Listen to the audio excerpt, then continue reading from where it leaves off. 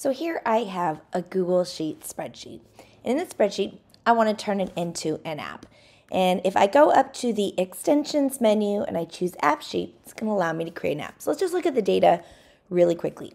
What I'm doing here is I want to track devices that I check out to students at a school. Let me adjust this table so it all fits in the screen recording. Right, so I have a students table, I have a devices table, and I have a checkout table. On the students table, I have a student ID. It's really important that you have an ID for each student, or every table should have some sort of unique identifier for that row of data always. I like to use something like a student ID, or you see here on the devices one, I have device ID. You'll notice here on this devices table that I'm leaving it in table format because it's pretty, and to point out that it doesn't matter. You can have it with or without the table structure. It's still going to work with AppSheet. So I have the student ID, first name, last name, grade level, homeroom teacher, and email. So this is my student data and information. And on the devices, I'm going to have some device ID, what kind of device it is, and information about that device. Now my third table is checkout. So I'm going to check out a device to each student. Now I put in some fake data in here just so that when I look at my app, I can see if it's working the way that I wanted it to. But one of the things that's really important is on this checkout table that I reference the student ID, and that's going to allow me to pull any information from that student table. And I also have the device ID, which again will allow me to pull any information from the device table. I don't have to have multiple pieces, columns of information about the device. I can just have the ID. So let's go ahead and go into the extensions menu. I'm going to choose AppSheet and create an app. This makes it so easy to create an app right from your spreadsheet data. Oh, we're setting up our new app. It's coming, it goes pretty quickly, and it's really intelligent. It'll give you a really good first start. So notice here it's like, hey, your app's ready. You can try this out. If I click the plus icon here, I can insert a student and give them a name. That's my name. I am not in third grade. Save. And I was able to add that on here. Now here's the cool thing. When I go back to the students table, you're going to see that it added it into the spreadsheet. So even though I put in the app and AppSheet, it does show up on the spreadsheet, which is amazing. I'm going to click out of this. And the problem I have here is you'll see it just says students. So like, what about my devices? What about my checkout? So this is pretty standard. It only imports that first sheet. So I'm going to come over here on the left, and you'll see that it says data. I'm going to click on data, and I have this students table, but I had 3 tables, remember? So it's going to be important that and I want to find that spreadsheet. Here it is. And it's automatically like, hey, I already imported that first tab. Do you want these other tabs? I'm like, yeah, I do. So I'm going to import all of those tabs. And now I have 3 tables of data. So I have the students table, the devices table, and the checkout table. Now what I do when I first make the add-on is I first make sure I have all my tables. That's all the tabs that I have in my sheet.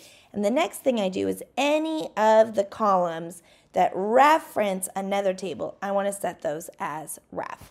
So this checkout table, the student ID, is actually referencing the student table. So I'm going to click here on number, and I'm going to change it to ref. It's referring to the student table. So I'm going to do ref, and when I do this, this pops up. It says, do I want to show this? Sometimes I do. You can leave it for now. You can always change your mind later. And the data type is ref. And then I want to say what table it's referencing. So I'm going to reference the student's table for the student ID, obviously. And then this is where it's like, what is this? Sounds a little confusing. Is a part of. Is this, I mean, feels like it's obviously a part of because I'm part of my app. I mean, it's a part of this table. You know, when would I check this? So here's my way to understand this is I am linking this to the students table. So on the students table, if I delete a student, do I want to delete this record? So I check out a device to a student, student moves away. Do I want all of their checkouts to be deleted? I mean, I personally hate deleting data. Like, It's not something I enjoy. I mean, sometimes we have to want to keep our data clean. So for the most part, I would shy away from putting is a part of. If a student leaves, I'd still like to know if a device was checked out to them, especially if they haven't returned it yet.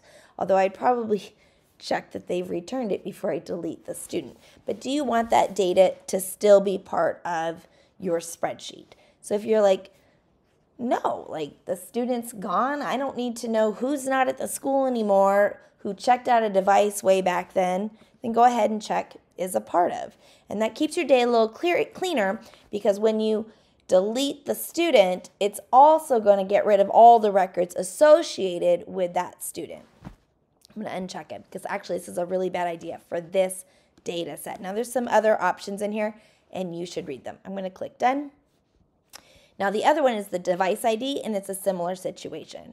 I am going to go to ref, change it from text to ref. I'm in this data type, text. I'm going to change it to ref. And the source of this is the devices. And again, it's got this checkbox sitting there. Do I want to delete that? If a student leaves, if a device is removed from the system, right? I'm looking at the devices table. That's where I'm referencing, right? If the device is removed, like it's broken, we're getting it out of the system, we don't want it anymore. Do I also want to remove the checkout, the record that it was checked out and checked back in?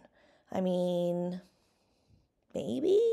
But I mean, the device is gone. Like, I don't want to be, even if a student has a device, it's old, we've ejected it from the system, do I want it to pull up in a filter to show that the student has an outstanding device? Maybe I don't. So I can checkbox that if I want to say, like, these are connected together. You delete device, you're going to delete the record. I, again, don't really like to do that. So I would prefer to just have a column in my devices table that says that the device is active or not active. I can deactivate it. I can filter it out of all the results if I need to, but I could still go back and look up that the student did have a device at some point, even if the device is no longer valid. So you'd have to decide what you want to do in that particular situation. So as you reference data in one table to another, you're going to decide, is it a part of? And if an action is made on the main table, should it also do something with the linked records? That's up to you.